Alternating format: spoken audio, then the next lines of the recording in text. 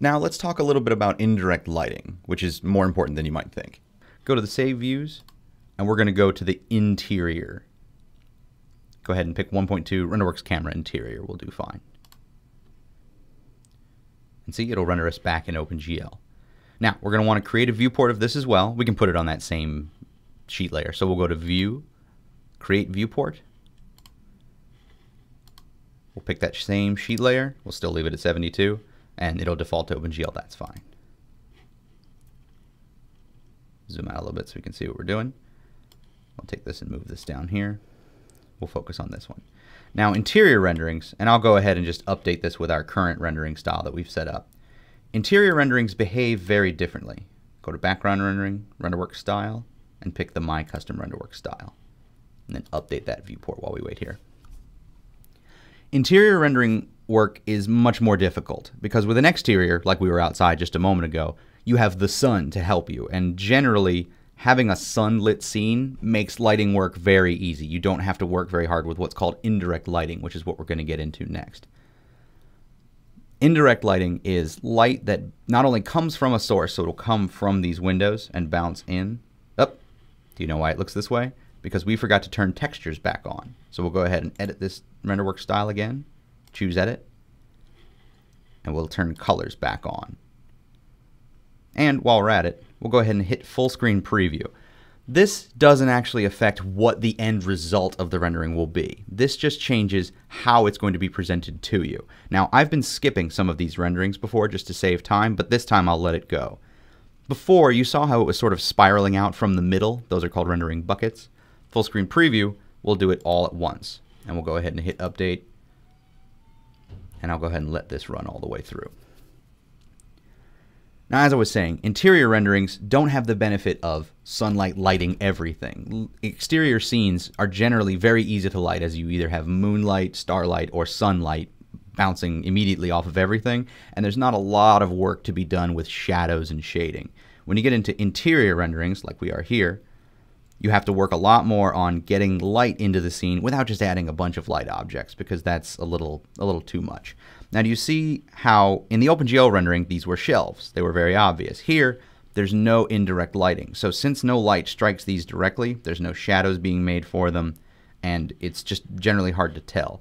This is a common frustration when you do interior lighting. You'll have a situation like this where it's like, oh, well, my settings work just fine outside. Why don't they work inside? And that's indirect lighting. We'll edit our custom Renderworks style again.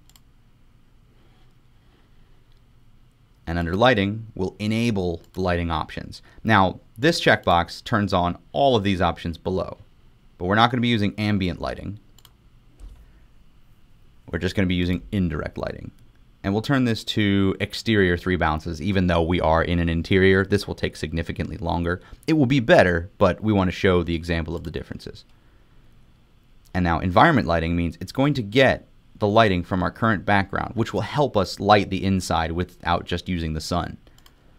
So we'll go to the background, we'll apply Renderworks background, and we'll pick HDRI day. So this should just be a nice sunny day outside. Now we go back to quality, and we have 2 new options to consider. We enabled indirect lighting, and we enabled environment lighting just by checking this box. So back under the quality tab, we'll want to set those a little higher. Just medium's fine for now. Click OK. And again, we want to contrast to compare. So we'll zoom out a bit. Alt or Control drag to duplicate the viewport. Line them up next to each other so we can see both. And we'll update the viewport on the right here. There we are. And hey, now we have definition, but we also have a strange sort of smearing thing going on here. That's because we have indirect lighting and environment lighting just set to medium, and we only did a few bounces of it. We only did 3 bounces. So if we turn those up, and now we can do another direct comparison. But notice something else. Look how much brighter this is. Do you see this here? That's because the angle that our directional light was in didn't happen to hit this skylight, but it does happen to come right in from here, and you can see this sort of glow on the edges here. Now this is lower quality than we'd like, but we have way more definition. We can tell that this is a couch, we can tell that this is a chair, the floor looks appropriate. We can actually see some definition between the types of objects. So just turning that indirect lighting option significantly improved this over this. But now we want to get rid of the fact that this is a little bit smeary. So we'll click on the viewport on the left. We'll edit the custom renderwork style again. And we'll turn the indirect lighting to high and the environment lighting as well to high. And click OK. And then we'll update this viewport on the left here. There we are, and that's done. Now, this isn't as much of an improvement as we would like. That's because just turning the quality up will not solve this problem that we're looking at here. You see far less splotchiness, but it's still happening along the corners and anywhere where light is bouncing. It's just because it's not doing as many what are known as samples. So to solve this issue, we'll go to edit the custom renderwork style again, choose edit, and the lighting, we don't want to change the quality, we'll leave these at high. In the lighting, we'll change exterior from 3 bounces to interior 8 bounces, which, as it's named, in order to help you, is designed for doing interior renderings where you don't have so much light, so you need more samples, you need more bounces to happen. However, this rendering will probably take about 4 times as long in the indirect lighting phase as the previous rendering took. So we're now going real high for quality, but we're trading our speed dramatically to do so. Click OK, and then update this viewport on the right, which is the more out-of-date one. Now we're talking. Look how much brighter the scene on the right is than the scene on the left. Not only did it solve the splotchy problem, the smearing, but this is how a real interior lighting would look. There's a reason that we install skylights in buildings.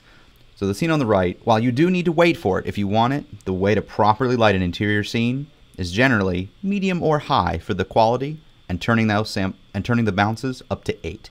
Now, renderwork styles specifically are designed so that you have more than one of them. So now that we have a renderwork style that we like for this interior render, which might not be appropriate for applying to an exterior render, we want to save this. So we'll go ahead and just duplicate this render style. So right click on it again and choose duplicate. And we're just going to call it My Custom Interior Renderworks Style. So now we know that one's good for an interior rendering. So we don't need to go and modify those settings anymore. We could use this on any interior view we wanted to do in this document most likely. You could probably take this style and apply it to other documents. Styles are mostly designed so that you can build yourself a nice toolkit of rendering settings. You don't have to remember, oh, okay, I need to turn on anti-aliasing, I need to disable blurriness. You can just save it and use it again. You can import this into other documents. You can save it in your template. A renderwork style takes up no space. So that's the real benefit of renderwork styles. They're just a utility option. So, just to do a comparison, let's take this old high quality one that we started with when we were doing the cameras. And let's look at what I actually set for it. See, look at all these quality options turned up all the way. And lighting normal of 4 bounces. Only 4. And I had everything turned on. We didn't need all of this turned on, and we didn't need all of this set to high to arrive at this lovely interior rendering. Heck, we practically left half of these set to low. They just were not important enough to change in order to get what we wanted. You don't have to just go through and say, hey, yeah, everything all very high. It's just not necessary. We'll close that out. We won't save that change. This is a nice interior rendering. However, a few last things before we go. If I edit this rendering style again,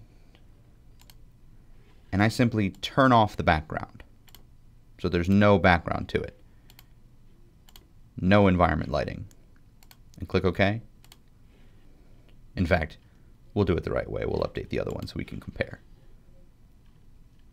However, we need to make sure we change this to the newly duplicated My Custom Interior Renderwork style.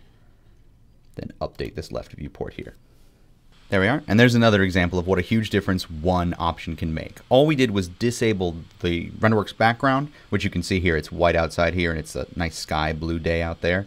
And we also don't have the light coming from that background to fill our room with light. It sort of looks like a strange storm is coming or an evening on the left-hand side. And you can do that if you want to get some strange effects to it, but generally what you'll go for in most architectural renderings especially is generally a nice bright interior rendering. You want to focus on your design. You don't want to occlude it like it's done here. That'll do it for indirect lighting for now. In the next chapter, we'll talk about artistic RenderWorks modes and how to work with those.